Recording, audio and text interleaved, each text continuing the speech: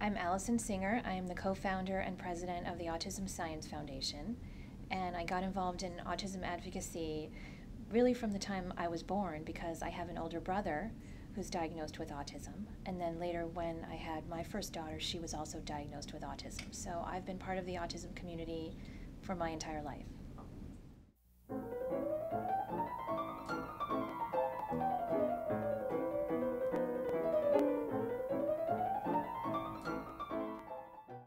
The Autism Science Foundation is a not-for-profit organization that raises funds specifically to fund autism research. We provide funding directly to scientists who are working in the areas of genetics, biomarkers, and treatment. And we also work with them to help disseminate their research because research that no one knows about is not very useful to anyone.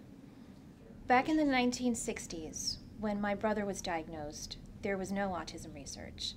He was diagnosed in 1968, and at that time my mother found the one autism research project that was being done in New York. It was being done at Bellevue Hospital by Dr. Magda Campbell. And at the time, that was the only way to get any treatment. There was absolutely no treatment. There was no ABA, there was no early intervention, there was no IDEA law, so there was absolutely nothing to protect anyone who had a developmental disability. They had no really even right to go to school. It was considered that they were uneducatable, and so there was no need to send them to school. So the only way to actually get any treatment or any intervention was to try to find a clinical trial. So my mother found the one that was taking place in New York with Dr. Magda Campbell at Bellevue Hospital. And my brother was enrolled in that trial from the time that he was 4 until he was 6, at which point he aged out.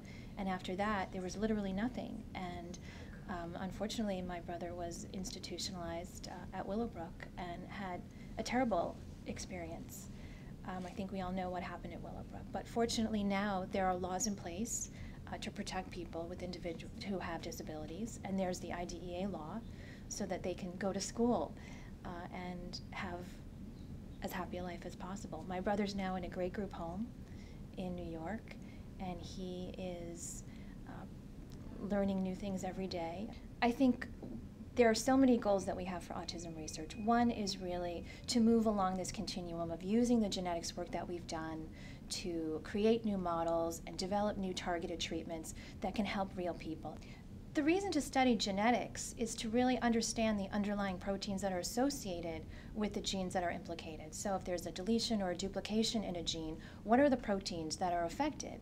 And how do the absence or the overproduction of those proteins affect behavior? So what we can learn from the genetics work is really to try to come up with compounds that can either upregulate or downregulate those proteins so that we can return the function that is disrupted by the duplication or the deletion of the genes.